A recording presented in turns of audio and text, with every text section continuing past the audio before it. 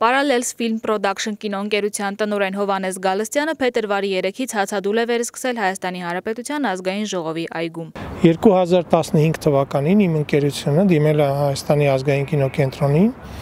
տատիկից վարսերը միջազգային կինոնախագծի արտադրության մեջ ֆինանսական աջակցություն, պետական ֆինանսական աջակցություն ստանալու նպատակով։ Ֆիլմի ընդհանուր բյուջեն 312 միլիոն դրամ է։ Եվ ազգային կինոկենտրոնի գեղարվեստական խորհուրդը ընդունել է հայտը եւ տվել է հավաստիացում, որ 30% բյուջեի ինքը կծածկի, այսինքն 88 միլիոնը կտա Հայաստանը։ Ռեժիսորի մոտ էին նաեւ նրա գոլեգաները, ովքեր չեն բացառում, որ կմիանան հացադուլին։ Հովհաննես Գալստյանը ցույց է տալիս բոլոր այն փաստաթղթերը, որոնք ապացուցում են եռակողմ համագործակցության փաստը եւ պահանջում հետ վերադարձնել տատիկից վարսերը կինոնախագծից մշակույթի նախարարի հրահանգով 2017 թվականին վերցված գումարները։ Ընդհանուր առմամբ ֆիլմի աջակցությանը աջակցել է 18 միլիոն դրամով։ 88-ի փոխարեն 70 միլիոնը պետությունը պարտք է այս ֆիլմին։ Խնդիրը նրանում է, որ երբ որ պետությունը վերցրել է ստանձնել է պարտավորություն 30% ֆինանսավորելու, ֆիլմը ձեռք է բերել նաև միջազգային գործընկերներ Բուլղարիան եւ Գերմանիան։ Եվ Բուլղարիան եւ Գերմանիան շատ ավելի մեծ ներդրում են անում, քան Հայաստանը։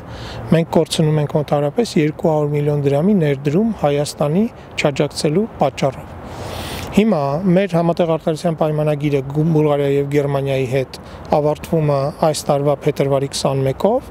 եւ եթե Հայաստանը չի կատարում իր պարտավորությունները, մեր գործընկերները ազատ են դուրս գալու, բայց չեն դուրս գա, կմնան ֆիլմի մեջ եւ միջազգային հայց կներկայացնեն հավելյալ, մեր հայցին հավելյալ